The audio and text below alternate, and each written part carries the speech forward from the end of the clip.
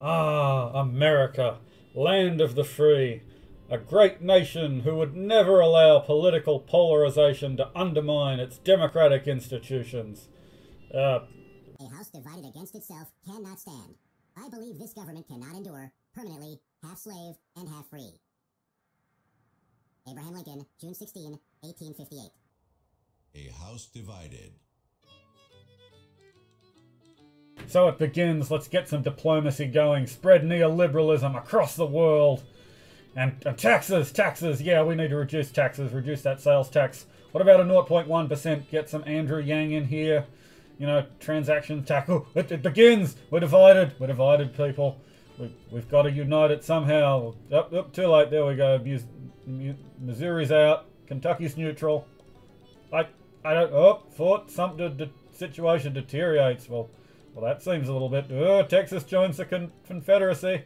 They're doing the Texit. Oh, here comes Lincoln. You know what that means, boys. It's time to march northward with the Grand Army of the Confederacy to defend our liberties, to keep other people as our slaves.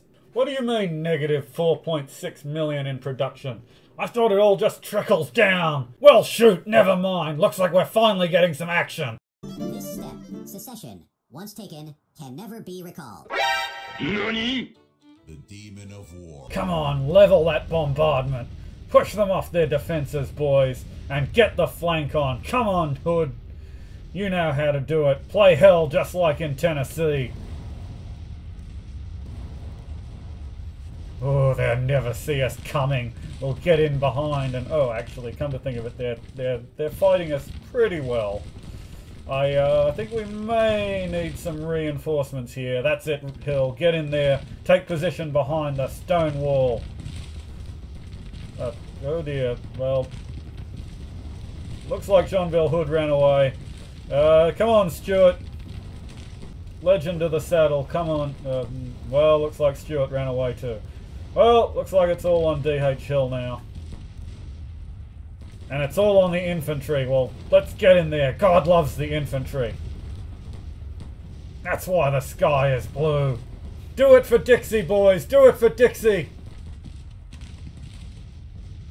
Reinforcing with Jones' brigade now. Come on, keep the pressure on them, boys. You know you can do it. Land those shots, artillery. Come on, Jones, get in there. Ewell is ready. Closing to range, giving them the close volley fire. No, face the right direction, that's it.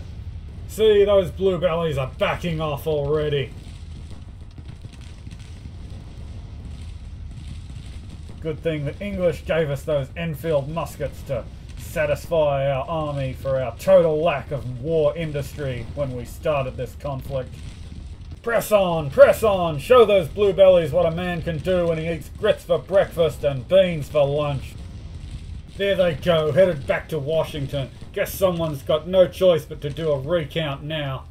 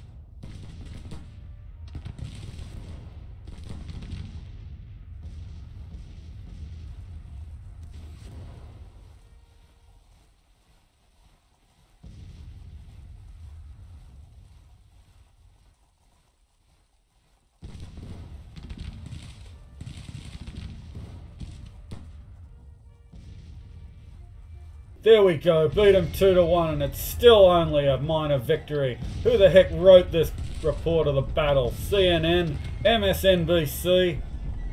Fake news absolutely everywhere. Come on, Beauregard, put that engineering background to good use. Get that supply depot built. Don't want to get caught without boots like we did at Gettysburg. 12-month contracts, eh? Well, guess what? I'm paying off Her Majesty's British Empire, and that'll get me all the guns I could possibly need. So, let's see how things are going in the Western Theatre. Oh my word, Bragg, what on earth are you doing? This is why you're gonna lose your name off your fort. Ugh, just do something that isn't running away, come on! Well, at least we're winning on the East Coast, at least until that Grant guy beats his drinking problem. What's that? Huh? Yeah, you want some more?